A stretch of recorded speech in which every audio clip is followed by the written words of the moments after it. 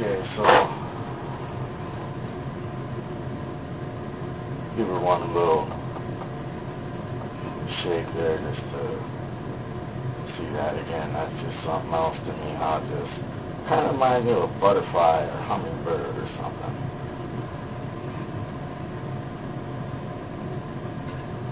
See, we got the pendulum locked up here just to see, focus on that pivot point of the oscillation. So now, right there, what I think we have going on is the springs are storing the energy when it compresses and releasing the energy and storing the energy and releasing and back and forth. So let's take a look at a couple different springs and see what happens. You know what? First, let's let this bad boy spin around.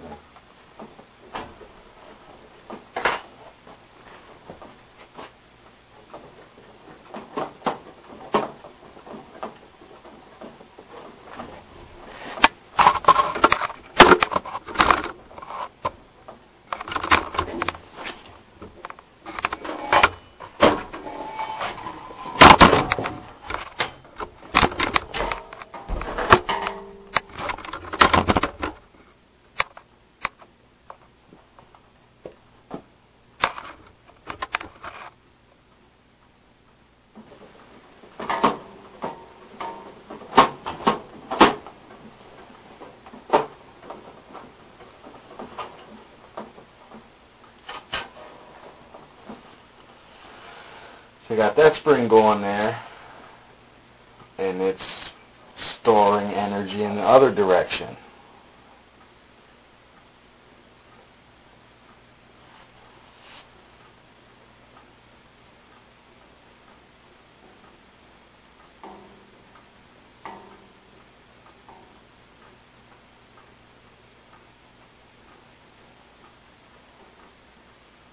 So the oscillator itself, this actually right here is what I think is the best setup with what I have, because your spring rate is affecting the timing, the harmonics of the oscillator. I think this oscillator, it's experiencing different frequencies, and the spring is compressing, the pendulum swings and compresses the spring. If you look at it now, the way it's oscillating,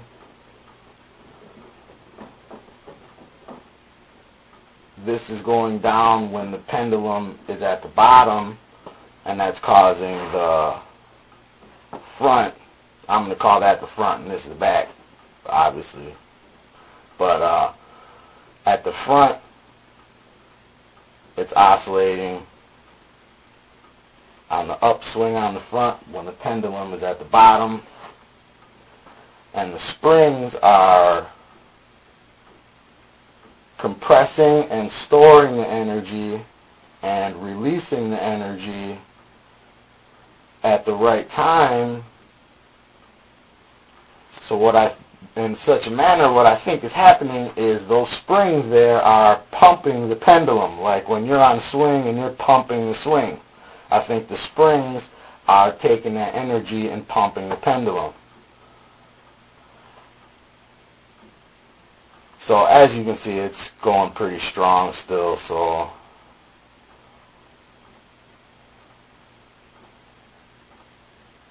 we're just going to stop it and put some different springs in here.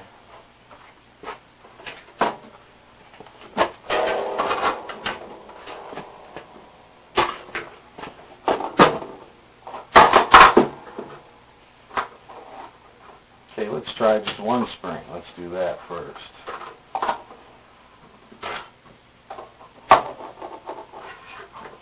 This is just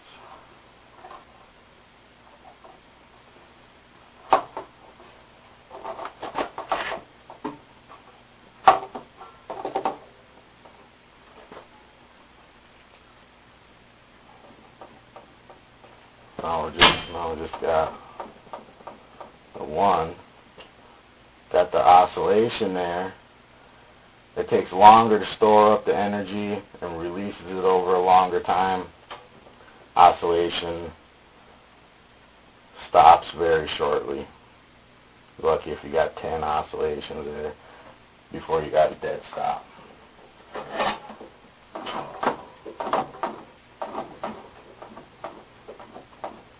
It's oscillating and oscillating slower, and you can see the spring is compressing more with each stroke, and the oscillations seem to be taking longer. It's at a slower speed, and all we did was change this spring. So we're changing what I think what we're doing is changing how much energy we're storing and the rate that we're storing it and releasing it. And you can see already the pendulum is quite slow. We'll get that thing going again.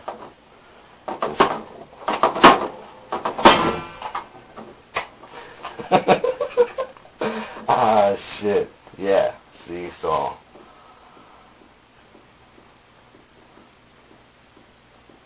you can see she's already slowing down considerably.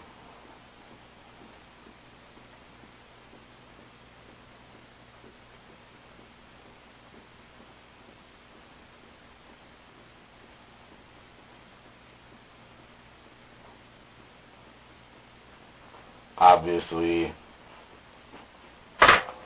not as good as the other setup we were running.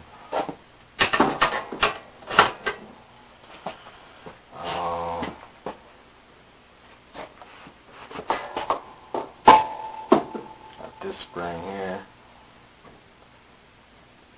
It's not an automotive spring. I think it was from a door. Those shocks that are at the top of a door that open and close them or help heavy doors. We'll take that, drop that down in the center there. So they're actually almost exactly the same height.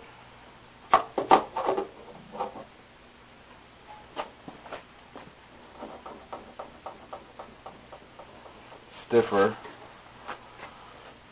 Still that butterfly, the little butterfly thing drowns out pretty quick. Lasts longer than the softer spring. That butterfly thing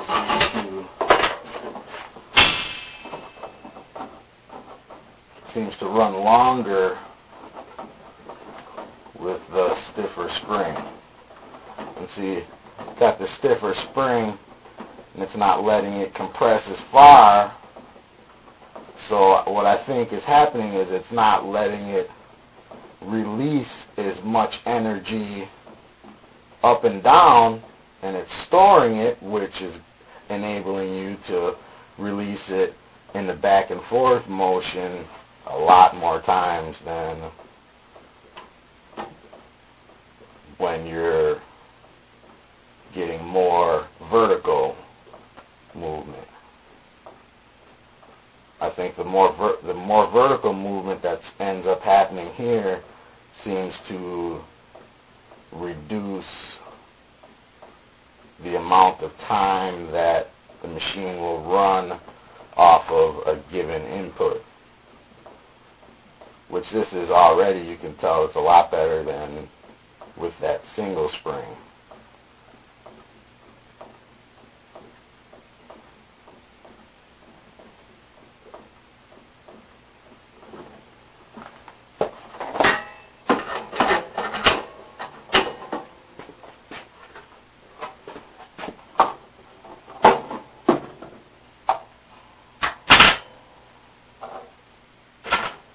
Okay, now we're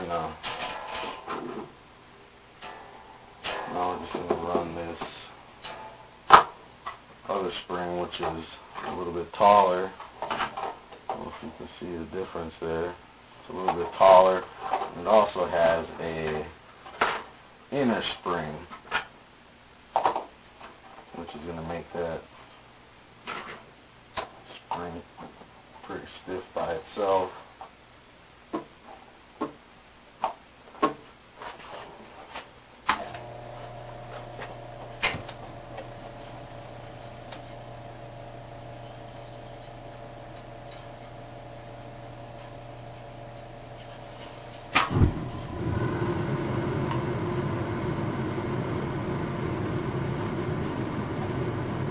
That's pretty good, but ran down.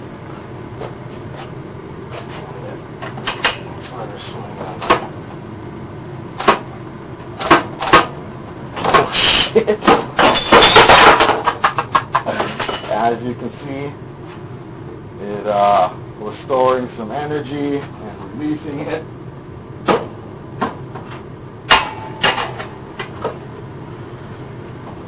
Oscillations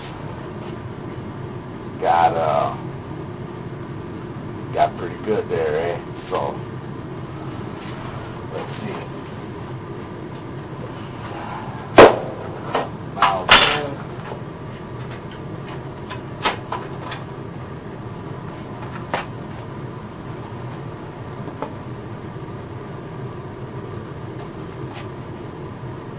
we have lost some of our experiments.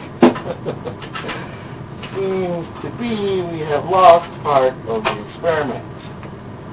So, what we might do, we're just missing one of these little things, the bottom one. I think we can get away with not